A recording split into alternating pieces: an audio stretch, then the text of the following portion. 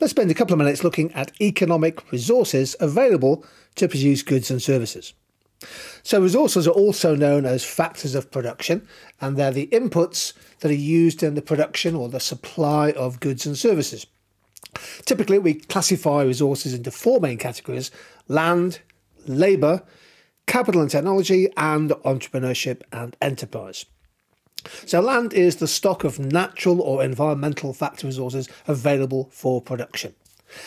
Labour is the human input into production, so the quantity of labour as well as the quality of the labour resources available to us.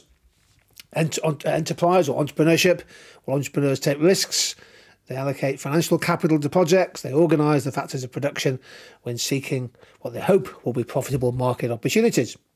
And capital, well, capital to an economist is any man-made or person-made good or good used to supply other products. And that could be hardware and new technology, it could be factories, it could be plant and equipment, and it also includes software.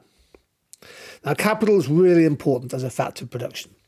So when we talk about investment in economics, we're really thinking about investment in fixed physical capital, bulky units of capital, for example, that bottling plant to enable mass production, which brings down the unit cost, international air traffic control networks to help ensure safe travel, huge investment in server-side technologies for cloud computing services, all the way through to the use of drones in farming to check crops and spray fertiliser. Working capital, on the left-hand side at the top, working capital is basically stocks of components and things which are used up in production. So capital is hugely important. In the next video, we're going to focus in particular on the environment as an economic resource.